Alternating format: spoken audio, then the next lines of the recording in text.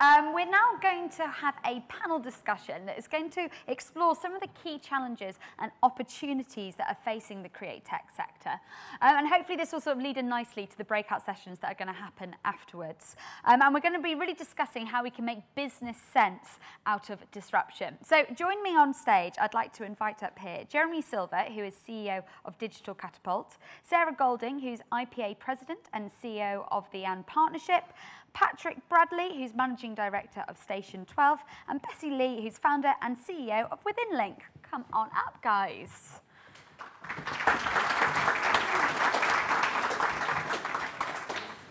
Thank you all very much for joining me. First of all, we have a brilliant, diverse panel. So I think it would be really interesting to sort of just go down one by one and talk a little bit about your background and how you specifically engage with the Createch industries. Okay. Let's start with you, Bessie, as you're sat to my left. Tell me a little bit about what you do at Withinlink. Okay. I've been in the marketing and advertising and media space for the last 27, 28 years and still counting. I used to head up WPP China. I know WPP has been under a lot of spotlight a lot lately. But I left WPP end of April last year to focus on Withinlink, which is a strategic investor and incubator that I started and now run. So we're strategic investors into marketing and advertising startup companies in China. And me and my partners, what we do is we'll try to facilitate, I guess, partnership between these young startups and marketeers, and also agencies who's looking to marketing solutions or marketing technology solution as an enabler to find answer to marketing challenges they're facing on a daily basis. So do you sort of approach it from the challenge first? You sort of look at the challenge and then go out and see if there is a startup that could be sort of helping sort that challenge? Yeah, I guess because me and my partners, we've been in the space for so many years. And then we all came from the agency background. So we're very familiar with the challenges that the overall industry in China is facing. So when we go out and look for potential prospect company, we look at their technology, and when we then say to ourselves, okay, this is perfect solution to a challenge that we know for years, but we haven't actually found the solution.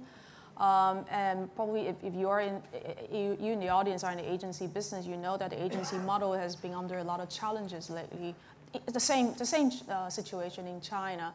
So I think marketeers in China are open to piloting new solutions if they can use that solution to make their marketing more engaging and more compelling to the Chinese consumers. And you can probably tell from Stephen's presentation before lunch how dynamic the overall market in China is, and the same with the marketing industry in China. So constantly looking for new innovation, new technology innovation to make marketing campaign even more engaging. It's everybody's push. Yeah, Stephen definitely touched upon China being that mobile-first nation. Are there any sort of other big tech trends that you think that China are sort of fully getting on board behind, maybe more so than the UK? I would say artificial intelligence. Data is probably the first fundamental advantage in any artificial intelligence company or country that you need to have, I guess, or obtain. And China, 1.4 billion people, and you can tell from Stephen's presentation that we're training up data on a daily basis. And we don't yet have a GDPR kind of regulation. And the Chinese government indirectly and directly have control of all the data. And then the Chinese government, starting from the central government down to the local city government, are out there encouraging startup as well. I mean, the central government, President Xi, started about 3 years ago, introduced this sort of national exercise, right, or national movement, which is startup by some, but innovation by all. So he wanted the entire nation to think, digitally and think innovatively, and he made it almost like a mandatory to the local city government that startup incubation, overall scheme and landscape has to be part of your KPI. So all of a sudden, every city, whether you're a big city like Beijing and Shanghai, or you're some small city, fourth or fifth tier cities, in a little city that you never heard of, they all have a startup incentive scheme, and they're all fighting for registry of all sorts of startup in China. So I would say that whole national movement has given the country great advantage in encouraging or driving innovation. And what would you say are the sort of takeaway lessons that we could maybe apply to our tech startup scene here in the UK? First of all, I guess from the government side and policy side, introduce all sorts of incentive. Yeah. And make it as quick and as efficient as possible for young company to register. So that's the first thing. And also, I guess capital market or funding doesn't necessarily have to all come from strategic VC or VC. I think government can certainly put aside a small amount of funding just to get startup to start somewhere. So I think that's what the government can do. And in the private sectors, I guess events like this to encourage a lot of collaboration and a lot of ideas exchange. Yep. That certainly help, and we have a lot of those in China as well, in all the major cities. So I think that overall creating that overall atmosphere, yes, that it's encouraged to collaborate, and it's encouraged to work together, to network, so that we can work together to find a solution collectively. Instead of relying just one company to become the next Google or the next Facebook, which is almost impossible. The correct answer, because we are at Createch, which is all about collaboration and that cross-fertilisation of ideas. Sarah, let's move on to you. Can you tell me a little bit about your background? Because you sort of wear two hats, don't you? I do wear two hats. So the first, the paying hat, is the running of a creative agency, which I guess we've evolved and have had to evolve. Bessie's talked about the disruption in the advertising industry, and agencies within the industry have had to respond to that. And the way in which we've responded to it at the And-Partnership is essentially to move from just a traditional advertising agency to what is, we call a new model agency. And by that, we essentially mean we are now putting data and tech at the heart of everything we do. So we're using data and tech to cause or bring about creative and media disruption. Could you give me an example of that, how it play out in a real life campaign? Well, whether that be, for News UK, we built a creative idea around their marketing tech stack in order to bring to life a very different kind of campaign for the last Euros, where we were pushing out live headlines onto digital sites, 800 digital sites up and down the country, whether that be building AI into our creative process in order to generate a very different kind of idea and execution for our Lexus client, through to actually designing and building a hoverboard. So it brings about lots of different creative solutions, but I don't believe we would have got to these creative solutions if we hadn't started with data and tech at the very heart of the creative process.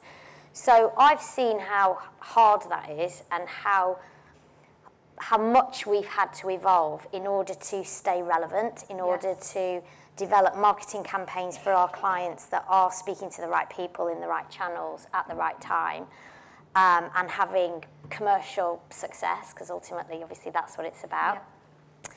And I think really that was what's moving on to my second, am I allowed to say this, more enjoyable hat, as president of the IPA, where a year ago I had to come up with an agenda for the industry, and that covers both creative agencies and media agencies.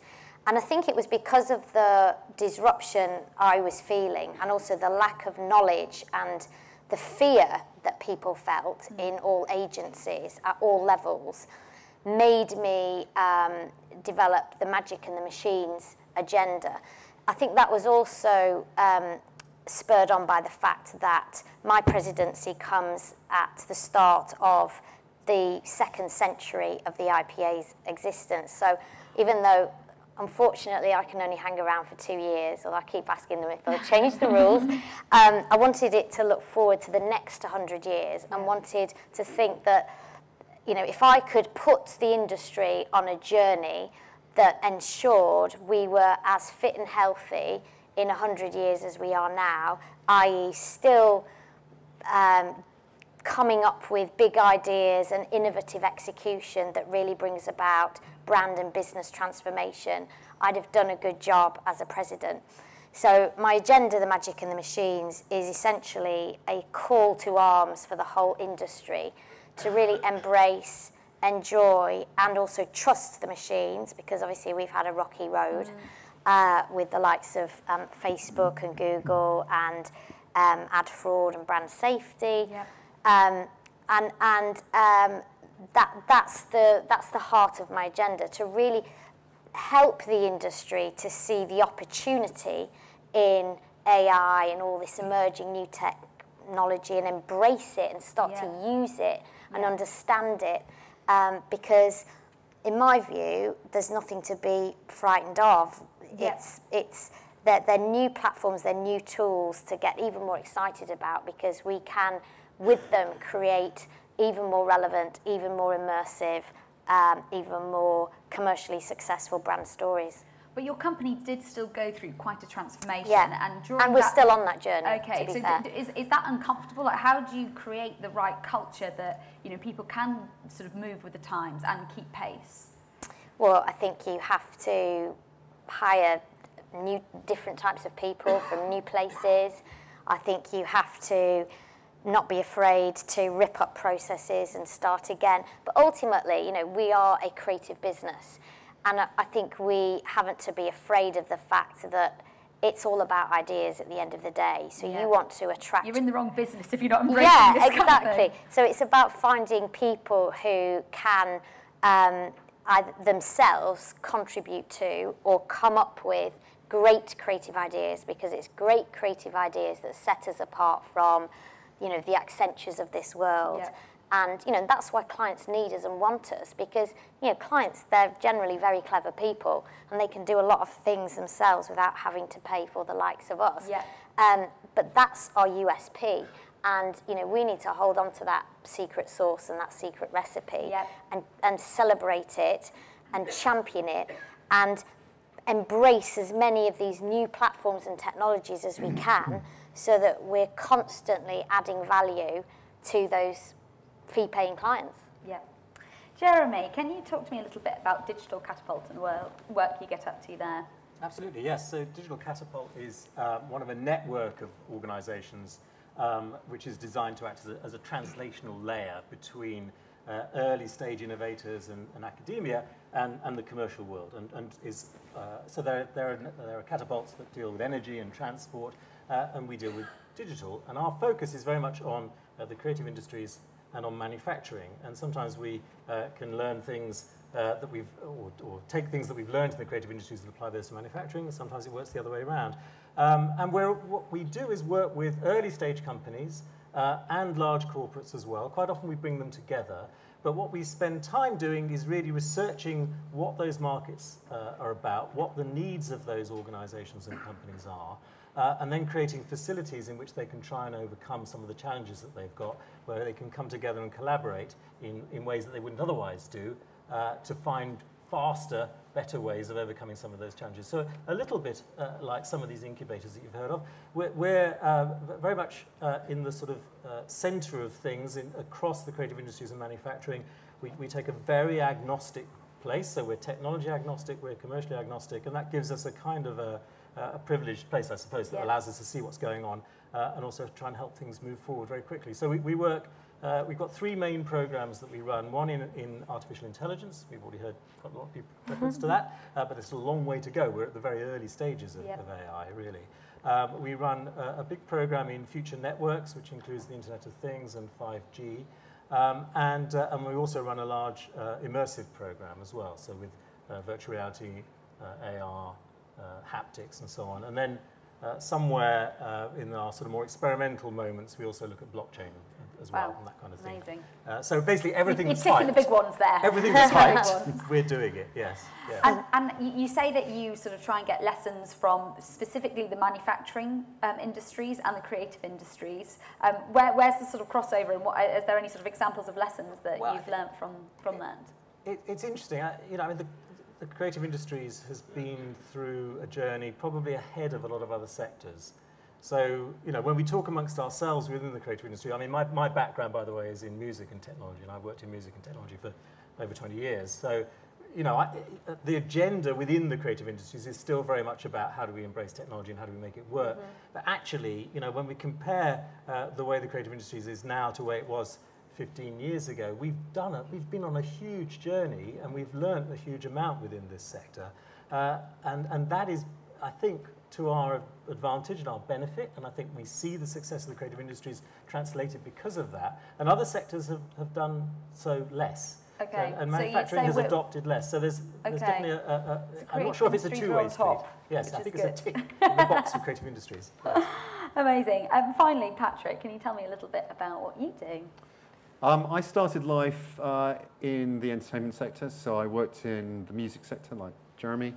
And then television and film, and then went into investment. So worked in a family office, and then went on to Ingenious, where I ran the ventures group there. And then at the end of 2014, brought the team out and created Station 12. And we are an specialist investor in media, entertainment, and knowledge. And when we say knowledge, we mean education, learning, know-how, and also how those particular sectors are being enhanced by new technology. What we're not is we're not a tech investor. What we are is a content investor, because what we're looking for is how does technology either enhance or enable new content opportunities to come into the market. What I've known through my own career is that it's just one disruption after another. That's what creates opportunity. If you think back to Caxton and his printing press, that might have been the first technology disruptive intervention in media, in books. But certainly the music industry was not only disrupted, but virtually destroyed by the internet. Yeah. It's really only now beginning to recover. It's certainly nothing like it was when I, and certainly Jeremy, were working in it.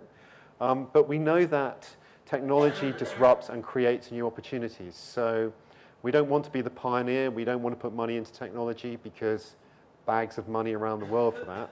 What we want to find are businesses who know how to take advantage of new technology when it's maturing in the market and is showing that it's being adopted and that it can be monetized. Those are key for us. And we spend a lot of time with companies right across the sector, whether it's gaming, television, live events, really seeing how they are pushing forward with their business models by adopting technology. And as I say, it's very rarely at the early stage. It's usually at a stage where that technology is present. And certainly what we're seeing now is AI and virtual reality in particular beginning to have a broader uptake in the sector. So would you say those two are the sort of tech trends that you'd pinpoint as something that you're keenly involved in? Well, as I say, our test really is to look at a business sector, see what consumers are doing, yep. What are they demanding, what's the experience they're looking for, and seeing whether they or businesses are paying, because that's key. Mm-hmm. So I think immersive entertainment is something that's really exciting. Yep. So if you take the punch-drunk model, which was sort of analog, that sort of experiential theatre opportunity, then we're seeing VR in particular coming into that space, yep. People paying tickets for that. Some of the big franchise owners are obviously going into VR, immersive entertainment, so that we do like that area. So the VR and AR industry is predicted to grow into a $95 billion market by 2025. How is that going to materialise? Because it still feels quite sort of segregated and insular at the moment. Like you don't see that many opportunities. It's very interesting. I mean, our view of this is that most of the investment that's been going on, and those numbers that you talk about, a lot of that is around the investment in the hardware, in the head-mounted displays, in the hand controllers, and so on. But whether it's the Oculus or whether it's the PlayStation version or whether it's the HTC Vive, these platforms require content, right? The only thing that's going to make them successful is if they're reasons why people are going to want to buy that hardware and have the experiences on them. Yeah. And that's where there's a real opportunity here in the UK, because we've got real strengths in our film production, in games, in visual effects, even in theatre. All of those things come together. So there is a real opportunity there. We just ran a program called Creative XR, which we did jointly with the Arts Council, which was to encourage companies to experiment with formats that weren't just games for VR and AR. And we had an incredible response. I mean, we had 1,000 expressions of interest. We had 250 companies register and apply, from which we had to choose 20 to produce prototype projects.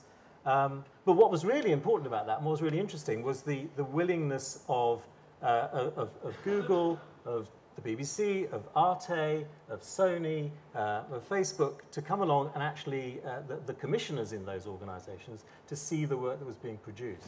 Because it's about creating confidence from an investment perspective. Yep. I mean, I'm personally more of a fan of AR than I am currently of VR. Although, with the arrival of 5G in 2020, that will revolutionise both technologies again. So maybe things will change. But currently, I mean, I just find VR a very lonely, suffocating place. I mean, this is a big thing that I think is bad, is that it's sweaty making. It does make your face really hot. It's so insular. Which is a negative. Yeah, it is. And also they're uncomfortable and they're very quite expensive, the actual headsets. In our industry, I can only reach to one good example so far. This is a personal view of the use of VR, which was Guinness, and they worked with an agency called RGA, and they used VR to bring to life some new Guinness variants to life. The different senses, the flavours through visual senses. I mean, it was quite interesting. It still feels quite gimmicky to me. Yeah. Whereas AR, much more interesting.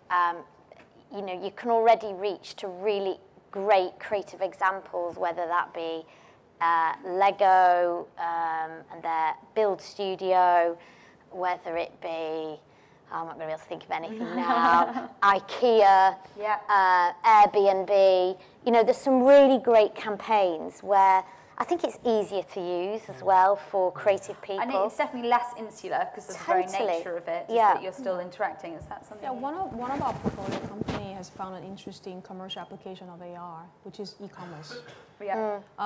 This company called Touch Virtual, what they've done is they found a way to introduce standardized AR solution and marry that with e-commerce in China. So any brands, the e-commerce environment in China is slightly different to the Amazon environment. So it's like Alibaba's e-commerce platform is an open platform. So you as a brand, you can come up to Alibaba and open up your own shop, but you have to manage it yourself, and you have to manage all the back end. So Alibaba only provide you with the platform, the traffic, and also the payment gateway. So their competition is called JD.com. So what Touch Virtual has done is they've created this AR showroom solution. So the brand store management team can just sign up and then use their solution and create a AR product showroom and put it onto the e-commerce storefront. So if I want to buy home appliances, I search for this product, and there is an AR showroom button, and I touch. And on my little mobile screen, I get into an AR virtual showroom where I can just go around. It's a 360 filming. And for product itself, they can show you how it actually how it actually works in this AR showroom.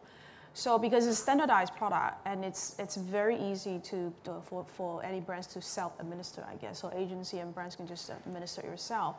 And it can be very easy to just upload to the e-commerce platform. So in China, because the e-commerce is so mature, everybody's buying on e-commerce. So whether a platform or brand stores, they're constantly looking for new ways to make that shopping experience even more engaging or more interesting for shoppers to share. So that's why this company, Touch Virtual, found a gap and then found a new interest, I guess. Yeah. and they say, okay, AR definitely, like Sarah said, is a lot quicker to adopt. But if we're expecting brands and agency to create that AR product, the timing is very long. The lead time is too long. It's too costly of an exercise. Yeah. So what they've done is introduce a standardized product that everybody can use and very easy to use. Brilliant, brilliant. Well, it's like Snapchat and their open platform. Yeah. Can we move on to AI as a sort of topic of discussion? Sort of a big one. But I sort of want to know, firstly, how is it going to impact the creative industries? I know, Sarah, you said that you're sort of embracing it and you shouldn't be scared of it. Obviously, there are some negative repercussions of AI. Sort of as a broad overview, like, what are you most excited about? Well, I don't see AI as displacing humans, you know, so that's why my agenda is the magic and the machines. It's not the magic or the machines. And I think together the future feels very exciting. Unfortunately, I think the best cases of AI in our industry right now are pretty well hidden because it's used to mine customer data. But there are some examples. I mean, Netflix as a business is brilliant at using AI within its creative process to chop up all those thousands of hours of amazing content to serve you seemingly personal messages and content recommendations. You have Cosabella, the lingerie retailer, working with Albert AI, and they have essentially revolutionized that brand's social marketing activity to, you know, huge success. I think it's, you know, 3 times, or helped create 3 times return on investment are the last figures I looked at. You've got, you know, I've talked about Lego with their, you know, they're using AI now mostly to reach new audiences. I mean, it's still in its infancy, but beyond our industry, you are seeing, you know, in fashion in Australia, there are fashion designers working with AI platforms to create their next, you know, spring-summer collection. You've got music, you know, you'll know about this more than I do. You know, is it Jukebox that, you know, so create songs. Yeah, music collaborators work exactly. I mean, Accenture, they published that report, didn't they, last week, and they've predicted that between 2025 and 2028, AI alone will produce a blockbuster movie. Now, I don't believe that. I think AI will produce its own movie in 2025, but it'll be shit. So it won't be a blockbuster, because I think the beauty is the two things coming together. You know, the trite example is the piece of music that was composed using purely AI, and the lyrics are diabolical. Labs did, yes. It was a Beatles sound-alike. But it will eventually get to the point, don't you think? Well, the thing that's interesting, the guys at Createch, you know, this is a bunch of very bright people with a music background from Cambridge who decided they would try and get a computer to make music. The interesting thing is, of course, that the more successful they are, the more kind of appalled they are by what the implications of what they're doing are. But in talking to them, one of the things that I thought was really intriguing was they said, actually, the thing that was most difficult, but potentially have the most potential, was to discover the glitches in their algorithms that created sort of imperfections in the music, and that actually made the music more interesting, and that's what they were trying to sort of pursue. But I'm not sure that, you know, I think we could all get incredibly paranoid if we, you know, with this idea that suddenly that, you know, all these AI systems were going to start creating tons of content, and, you know, creative people would have nothing left to do. That seems to me to be so very, very far away, and so really very uninteresting as well in what it's likely to produce. That's not to be the thing we should worry about. But I do think that you know, the place where we're seeing it most at the moment is in recommendation and discovery of individual tastes. So Spotify does this incredible thing at the moment, right, where they on a weekly basis produce over 1 billion playlists, each of which is individualized and personalized for the particular subscriber. I mean, that is an incredible technical achievement, and as an end user of that, it's not bad. It's not brilliant, but it's good enough. So, you know, there's some way to go. The places where it becomes difficult is where personal information starts to be used, and where the ethics of those choices, you know, need to be scrutinized and need to be made more visible. And there are a lot of challenges in how to make algorithms visible in that way. And you know, when you talk to Google about their adventures in this space, you know, the thing that the engineers get excited about is the fact that the AI system did something and came up with a result, and they don't know how they did it. Yeah. Right? Yeah. That's scary. Yeah. Right? When the engineers themselves don't understand how it was they got the answer they got, that's when you start to have to, that's the sort of the beginning of the slippery slope, perhaps. Now, you also touched upon blockchain as something that you find interesting, an area. Can you talk a little bit more about that? Are you sort of investing in that in particular at the moment? Blockchain is probably, of all the hyped areas, that's the most hyped one. So we've been very, very focused I mean, part of what we try and do is actually, get rid of the hype and figure out what can you actually do with this stuff. That's what we have technical people doing. Yeah. We put a focus on one area, actually, of blockchain, which was to try and think about whether we could use it to help overcome challenges when people run creative projects casually. So where a group of people might, without having formed a company or without having any contractual agreements, started to put a project together, maybe to make a game, for example. And someone came in and did one thing, did the lighting, somebody else wrote the script, somebody else created some characters, and then they all drift off and do other things, and suddenly someone wants to commission it, and who gets the credit, and where does the money go? And we've created a little prototype that allows that to happen, and is quite a lightweight way of getting people to be able to register their contributions. So I do think there are some practical applications in being able to memorialize forever a particular piece of information, but there's also vast amounts of hype. Yes. Patrick, do you think it's overhyped, or do you think it's something we should be excited about? I think we have a way to go. I mean, we certainly keep blockchain under review. We see where the developments are. We've had lots of conversations with the music industry in particular. Yep. So the music majors are obviously studying blockchain because they have a paranoia about any new technology that is likely to disrupt them. Yep. In their case, the people most likely to be disrupted by blockchain are the people in the royalties department, finance, accounting. So I think to a certain extent there is a sort of embedded block, if you'll excuse the pun, to adopting blockchain. But also I think it's the use case. They have to understand what is it actually going to do for them. How is it either going to create a solution or generate new revenue for them? Yeah.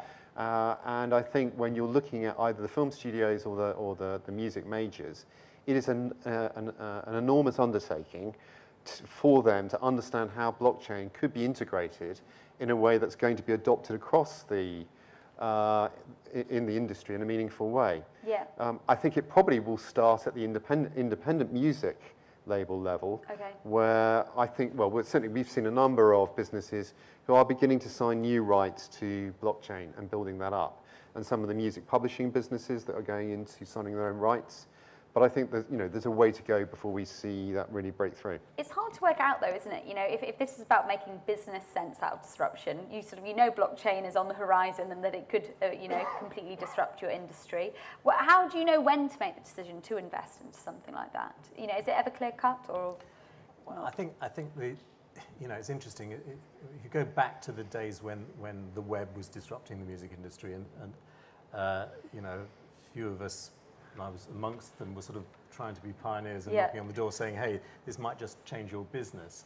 And there was always this feeling, well, how much pain does there have to be before you're going to make the change? And so some of it is about a return on investment. And if the return is too far out, it's very hard for people who are driven by a quarterly number or a quarterly target to be able to see what that longer term benefit is. So there's a challenge there. I think with blockchain there's an even greater challenge, which is that it requires a kind of a broader adoption. So it's not something that if you adopt it as a single company, there's an awful lot of benefit to you for doing. It's only if a large sector of your community or fellow rights owners, if you're a rights owner, were to adopt it, that it could start to have some meaning. So that will slow the adoption of blockchain in that context. Yeah, I think you're always looking at the sort of tipping point for technology in the sense that that's also connected with the consumer. What is the consumer doing? Yeah. Because if you look at streaming and you look at what's happening now generally within the market, there is a willingness to subscribe and a willingness to pay. Yeah. Whereas you take that back 10 years ago, there was mass piracy, no one wanted to pay for anything, technology was disrupting, but would you invest in those platforms? No, you wouldn't, because there was no economic relevance at that point in time. So I think what we're seeing now is because the consumer has changed their behavior in relation to certain technologies, there is a willingness to pay, and that makes it relevant, and that will attract investment. Brilliant. Finally, let's just move on to the Internet of Things and the connected home. I put it open to everybody, like having the connected home and having different technologies inside the house, how do you think that will lead to different opportunities for brands to advertise and engage with their customers? I think home might become the new marketing battleground. Do you think? That in the past, marketeers and agency are having a hard time to really penetrate. Yeah. But I think with Internet of Things, that create a new opportunity. So a company in China called Xiaomi, they manufacture a headset for a start, but very quickly the founder decided to move into smart home as well. So Xiaomi, other than the mobile handsets they also manufacture rice cookers, air purifier, air conditioner, many things I can't even, there's so many of them. But you control all of that using the Xiaomi mobile handsets. So because it's very common for, let's say, an engineer in China who's loyal to the Xiaomi brand, have so many Xiaomi branded home appliances at home, and because it's all connected with his mobile handsets. So first of all, that behavior and that usage data that particular user generated is very interesting to home appliance brands. But also, you now have so many different marketing opportunities to engage with that consumer, more than just the mobile handsets. So that's what Xiaomi has been doing in China. And if you go back to Mary Meeker's annual report, I think it was last year or the year before, I can't remember, but she dedicated that 2 pages of her 300-page report just to talk about this whole smartphone ecosystem that Xiaomi is building. So I think from what Xiaomi is doing in China, I think that created an interesting new marketing battleground. Anything else? I think voice technology is a challenge because you see it yourself in the home.